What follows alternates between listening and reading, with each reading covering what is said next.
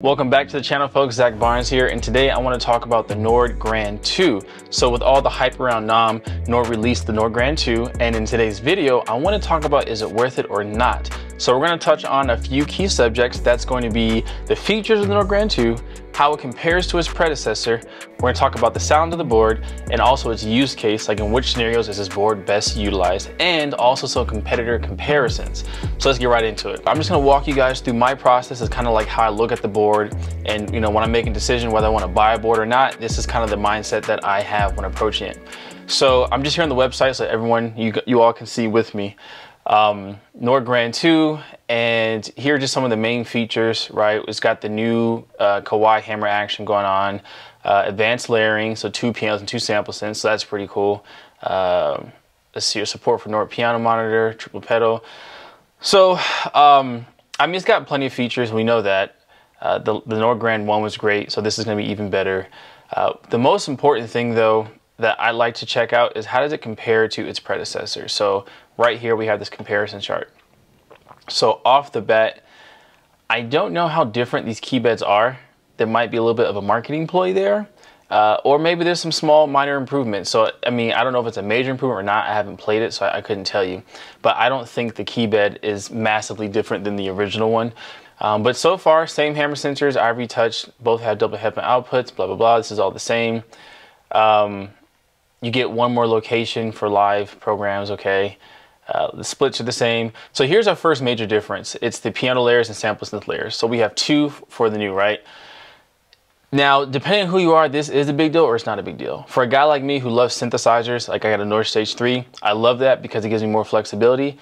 But we got to keep in mind that this is a digital stage piano. So it's meant to be piano player focused. And the reality is that's not the biggest or most important factor for a piano player, because they're really just trying to hone in on the piano sound. So it's like if you wanted to get into having synth layers, just go get a Nord Stage. So although I love this, I wouldn't necessarily say this is like a great upgrade, because now having the extra piano layer is nice, but like I said, if you're a strict piano player and maybe you're a concert pianist or just that's all you play, having 2 layers isn't really that big of a deal.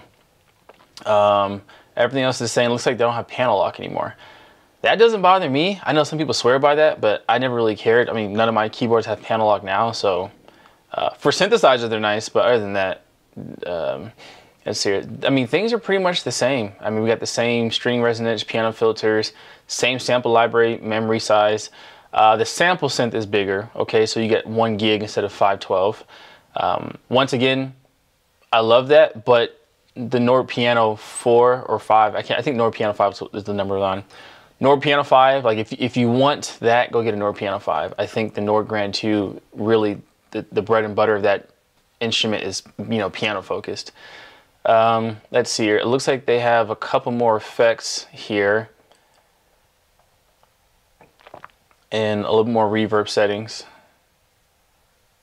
Okay, yeah, so, I mean, looking at the comparison, it's not a massive difference. I mean, if you have the Nord Grand 1, I can tell you right now, I wouldn't upgrade to the 2 because you're getting, you're getting more layers. That's cool.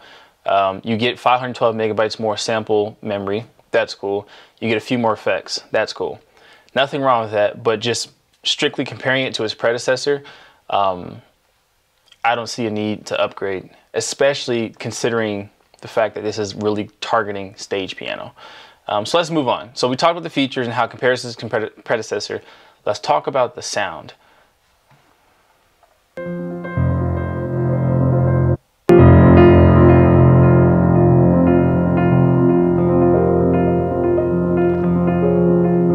Now, it's no secret, Nord sounds great, and that's just that, right? I've owned and had Yamaha, Korg, Roland, Kurzweil, Nord. I mean, I've played and owned all of them, and Nord to me definitely earns the title of being one of the best sounding keyboards. Whether it's the best or not really depends on, is that subjective, but it is definitely at the top, right? It's definitely in the top 1, 2, 3, like for sure. If anyone says Nord is one of the best sounding keyboards, it's like, okay, even if it's not your favorite brand, you'd have to respect to say, okay, you're not crazy for saying that.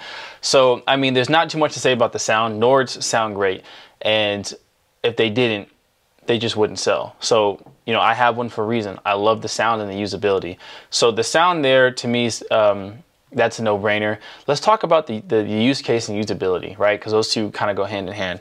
So like I was saying before, this is a stage piano, okay? So when we talk about stage piano, we got to think about the player.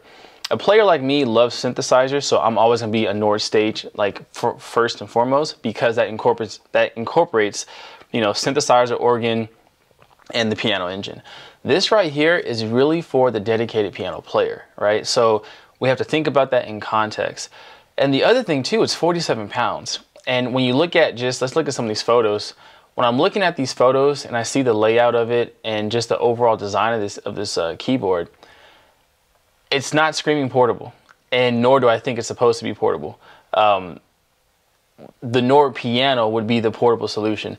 This one's more to me of a permanent setup. I even think they have some accessories, and I could be wrong, but I think you can have the accessories where you have it on the wood bench and whatnot, and the wood stand. So this really to me is like a permanent install. So whether it's in your house or whether it's in a church or whether it's at a dedicated concert hall, this to me is like, hey, you know, rather than having an upright piano, you can just install this into your house, and you got headphones, it's digital, so you have the convenience factor, and it sounds great. You can install it into a studio.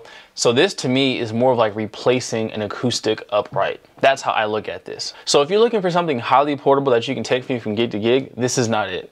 You want to go for the Nord Piano 5, right? Because that one's got the chassis of the Nord stage, and it's got all, you know, but it's piano focused, right? No synth engine, none of the extra stuff. So again, use case, this is think permanent installation.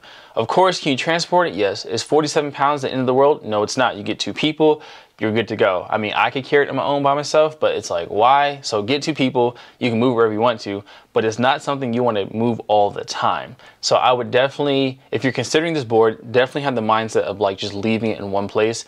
I really think this is great. Like I said, if you're just simply replacing or considering an alternative to like an acoustic upright piano, this is a good option. Permanent install, sounds great, great feel, great key bed, because Kawai makes real pianos, and the Kawai key beds are really nice. They really are nice. And then of course you got the headphone output. You can hook up studio speakers to these. So great board, but use case wise, permanent installation. Moving on, let's talk about pricing. So here we have it at $44.99. Okay, and then we had the previous version at $34.99. So that's $1,000 difference. Like I said off the bat, if you're looking for this, I think the first one is a great way to go because you save $1,000. But if you just like to have the latest and greatest and you want dual engines, then go for the new one because it has that. So, you know, that does give you some feature proofing. It does give you some flexibility. And I think that comes down to, if you're going to use this as a permanent install in the studio, I think the Nord Grand 2 would be worth it because then you have some flexibility with your sound set, right? Because in the studio environment, it's not, it's, you know, anything goes, right? So in the studio environment, you want that creativity and flexibility. But if you're just looking to install this in replace of acoustic or an acoustic upright or something like that, get the first one because you're really just gonna be playing one piano sound at a time. That's its forte, that's its bread and butter. But price is $44.99, $34.99. Now, I told you I want to talk about some competitor comparisons, so let's get into that. Yamaha YC88. Right, that's one of the newer ones, and it's got the organ and the piano and some sample synth as well. Let's go down here to some specs. This one is 41 pounds, so it's 6 pounds lighter, but this one also has wood keys. And of course, Yamaha makes pianos, and their key beds are always been amazing, or have always been amazing. So definitely can always recommend a Yamaha keyboard as far as the key bed goes. And if we look at the price, it's $31.49. So it's competitive with last year's Nord model, but of course with the Nord Grand 2, I mean, it's $1,400 more. So there you have that. And let's check out the CP88. This is more of a comparison for the Nord Piano 5, but just so you kind of just know what's out there. This one's $25.99. It still has a really nice graded hammer key bed, and graded just means the weight changes across the key bed like a real piano would. This one is 41 pounds as well. So, I mean, they don't have as many piano sounds as Nord does. as far as different types of sounds, but they still sound great. And again, this one's $25.99. So we got $25.99 and the top is $31.49, whereas the Nord is $44.99 for the top and $34.99, right? Let's take a look at the Roland RD2000. This one's been out for quite a while. They've been updating it. They've got new piano sounds and things of that nature on there, but this one's probably the weakest of the bunch just because I think this piano's like 6 years old. It's been out since like 2017, 2018. But anyways, this one's $24.99. So again, this is in line with like the Nord Piano 5 and the Yamaha CP88, but this one is bigger in size, and so I wouldn't want to look. This one's 47 pounds too. So in terms of use case, I wouldn't want to lug this around if I didn't have to. This is big and heavy. I think this would be a better permanent install in my opinion. Or if you're going like on tour and you have a, if you go on tour and you got like backline, or if you got some stage hands to help you out, or your own roadies. And then we got the Korg Grand Stage X, which just came out as well. And as you can see here, that's a whopping 3K. Once again, the body on this one looks to be big like the Nord. It's 55 pounds. So again, I'm thinking permanent install. So this is just to kind of give you a quick overview of what the competitors are doing. 3K. Now I will say this, I had a Korg Kronos and I love the sound of the board.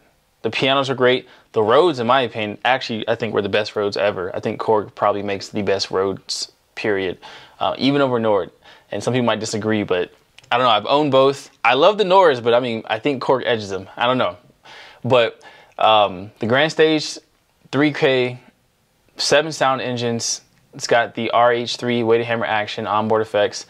I'd love to get my hands on this and try it. I'm gonna go down to Guitar Center and mess with it. But we're right there. It's still cheaper than the Nord. So you still save 500 bucks and you get their latest one. And that's saving 500 from their previous model. And of course you save 1,500 from the newest model. So that's some competitor comparisons. Whether it's worth it or not, let's go ahead and talk about it. So with Nord being 4,500 and 3,500, and then the rest of them being, I think the most expensive competitor was 3,100. So Yamaha and Korg come in at 3,000 at the very, very top end. We're rolling at 2,500. And I think Kurzweil has, I know they've got some options here as well. Let's see if they, okay, well the Forte, that's their flagship. That's not a stage piano, so that's not a good comparison. This would probably be the closest one. That's 2K. So as you can see, Nord is the most expensive. Now this isn't surprising. Nord has always been the most expensive, and I'm going to address that in another video. But some of that has to actually do with manufacturer size. You know, Yamaha, Korg, Roland, these are heavy hitters. I mean, Yamaha makes so many different instruments, and they make like electric audible. They make like you know, mountain bikes, dirt bikes, and ATV. Like they make a lot of stuff. So that's a huge, massive corporation. So it's actually unfair to compare prices in the sense of not every manufacturer can charge the same price because you have your economies of scale. So I'm going to actually address the cost of Nord boards in another video, but I just want to throw it out there that part of the price and the reason why Nord is so expensive because they're a smaller company. And so when you're a smaller company, you don't have as many resources and things are more expensive. That just is what that is. So with that being out the way, let's just talk about who should get the Nord, who should not get the Nord. So the first two factors that I look at when buying a board, first is budget and second is sound requirements. And so budget obviously is first, sound requirements is second. Now for me, that actually flips around on a personal level. Sound quality is important first, and then I set my budget around that. So what I do is, well, you know what, I'll walk you through how I select the keyboard. So first thing first is sound. Like I don't care about budget. I need to first figure out like what is going to help me get what's in here out here, right? What's going to help me get from here out here. So first things first is what has the sound or the capability to produce the sounds that I want to create. That is the single most important thing for me at this stage of my career is, okay, you know, I'm trying to create what I hear in my head, and what's going to allow me to do that the easiest and fastest and smoothest way possible. So for me, I don't care if it's cheap or expensive. I just want the tool that's going to connect with me the best. Now, like I said, I owned a Korg Kronos. I've owned Motifs, Mo X8s. I've owned Nord stages, Nord pianos, and I spent a lot of time just trying different manufacturers, different boards, Rolands, and seeing what I like and what I don't like. I settled on Nord back in 2017. I had a Nord Stage 3. I settled on that just because I love the combination of sound quality and use case, the usability, with the fact that all the buttons were on there. And the other manufacturers weren't doing that yet. Yamaha or Korg had the touchscreen. Yamaha had the regular, dial wheel. And so it wasn't until the CP88 and the YC series that they started moving toward that Nord-like button per button, knob per function interface. But with that being said, I like Nord's piano sounds the best. Something about what they do with their sampling, I don't know what it is they do, but every piano sounds different, and every piano has a distinct characteristic to it. And it's the only board that truly curves the desire of or scratches the itch of wanting to play an acoustic piano, right? So when I go play an upright piano, I'm in heaven, I love it. But when I sit down and play a Nord, it's like, okay, I can bypass and get through it. So I think for me, Nord always has the best sound quality in terms of raw pianos and raw Rhodes. Well, Korg with the Rhodes, but with the raw pianos. But again, it comes at a cost. And so the question now becomes, after I figure out what I want, is, okay, is there any other competitor that's similar, and what's the cost? So for me, I actually would be looking at the Korg Grand Stage. I love Yamaha as a company, but something about their piano sounds and their stage pianos, it just doesn't do it for me. Now, I also come from the world of a lot of gospel and R&B musicians where the Yamaha motif is on every single record known to mankind since 2001. So there's quite a bit of fatigue that I had, that I was just tired of hearing the Yamaha sound. So take that for what you will. But for me, the Grand Stage X would be the closest competitor. So it's like, okay, I love Nord, but for $4,500, that's a lot of cash.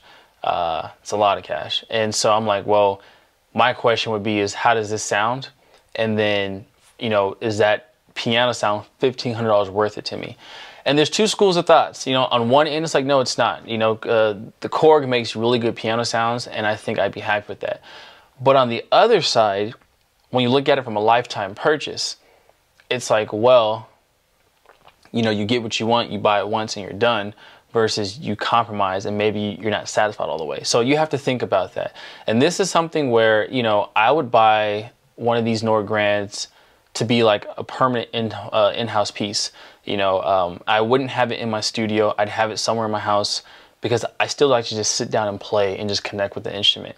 And so for me, I'd really have to sit down and say, okay, which one makes me feel the best? Because I'm going to keep this for a long time. We're talking 10 years. So when you look at $1,500 over 10 years, then all of a sudden it's not that big of a deal. But if you're upgrading keyboards every couple of years, that's a massive deal. So for me, with this Nord Grand 2, I'm looking at more like furniture, and as much as I love this Nord Grand 2, I think the first one is probably what I would go with, because I have a Stage 3. So if I want to have a bunch of options, then I'll just use my Stage 3. But for something like this, I really just want to focus in on just playing the piano and loving that. And so I would wind up doing a comparison for myself between the Korg Grand Stage X and the Grand 1, the previous model. Yamaha, I love the feel of their key beds, but for some reason their pianos, like I said, have just gotten a little bit sterile for me. Kurzweil, great board, but I feel like I still think Korg does a better job in terms of the overall piano sound. Not in the Forte, that's a whole different conversation, but you can see the price is 4K. But I think for me, I have to go between the Korg and the Nord Grand 2. So, but anyways, I hope this kind of gave you a little bit of help and insight into what's going on with this Grand Stage 2, and just kind of how I looked at it, and what's important, what I think is important, how you can kind of help yourself navigate this digital keyboard world. I mean, at the end of the day, we're starting to split hairs. I mean, everything sounds good. Once you get into this realm, it's really about preference. All right, and I can't stress that enough. Everyone has their own sound, so it really comes down to preference. Like, it's not that Nord is better than Korg or Korg is better than Nord. It's just I prefer the sound of Nord pianos, right? But again, it's all context, and so many things come into factor. But If you're looking for a permanent install solution where it's like, hey, I just want a dedicated piano to sit down and have fun and enjoy, have some headphones so I can play any time of the night, I think the Nord Grand 1 is a great value now that the Nord Grand 2 is out, because again, it's $3,500. At that price, you're in line with the competitors. Yamaha's flagship is 31, the Grand Stage is $3 grand. So you're within 500 bucks. Completely reasonable, completely acceptable. I would swing for the Nord. I'm already in the wheelhouse. I love the piano sounds. I know I'm gonna be happy. I love the functionality, but I respect Korg enough to try the Grand Stage X before I make my final decision. So I hope that's helpful for you guys. Let me know in the comments below what other pianos you wanna get my thoughts on, and I'll catch you guys in the next video.